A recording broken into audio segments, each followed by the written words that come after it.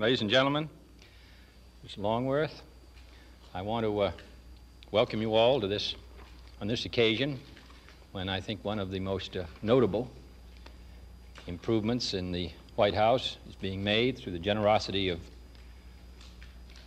some of those who are descended from the firm which originally built this marble piece, and also the marble industry of the state of New York, who've also participated in this very generous gift to the White House. It's very appropriate, I think, that we have Mrs. Longworth here, who was, though she is somewhat reluctant to admit it, was present during the 1902 renovation as a very small girl, and who shared her father's great interest in restoring the White House to, in the phrase he used, its original simplicity, and in maintaining its original purpose. Theodore Roosevelt and Thomas Jefferson were both men of extraordinary versatility and combined a great many talents. In fact, I would suppose that they covered a wider range than any of the presidents of our history, and with the exception of a few extraordinary Americans such as Benjamin Franklin, more than any other Americans of our history.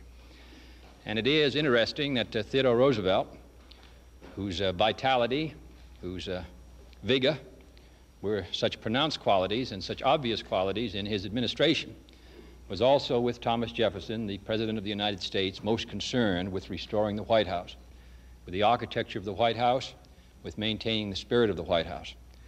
This distinguished mantel, which bears the prayer, is a work with which he had a good deal to do with.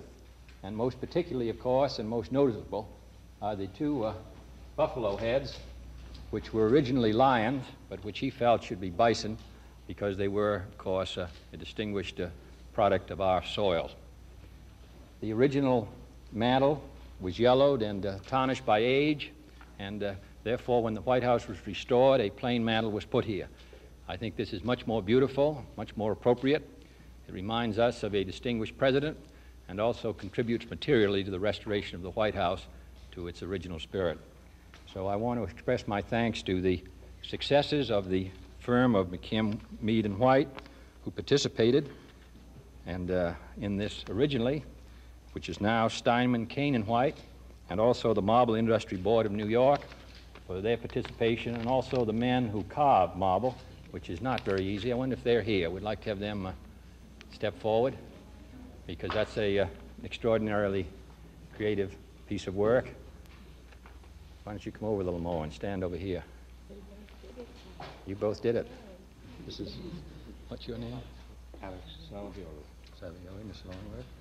How do you do? Your name? What's your name? Mr. Ratty, Mr. Savioli. Somebody told me that you're about the only two men around who can do this work, so we want to take good care of you. In any case, we're delighted to participate, and perhaps Mrs. Longworth would just say a word.